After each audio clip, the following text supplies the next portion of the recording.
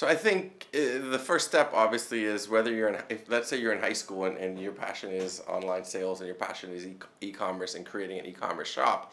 I think the first thing to do is start to trying out some of those free products online, whether it's Shopify or WebEx or any other type of online store creator that you can do. Build some products, design some products, market yourself, and see what works. I think that's a great starting point. And then as you gradually move from high school into college, you want to get an internship in either a startup business for e-commerce or you want to get an internship in a large e-commerce operation.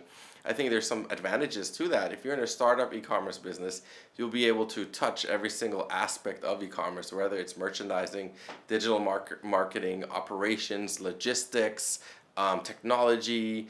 That way you understand how each piece of the business forms and works into itself. The advantage also to a larger company is that it's a much more established business. The company has more tiers, and you can get in and you can jump into an internship and be more specific, whether it's a merchandising internship or a digital marketing internship or technology internship, and you can understand that specific role within e-commerce itself. I think those are great starting points for anybody who wants to get into e-com.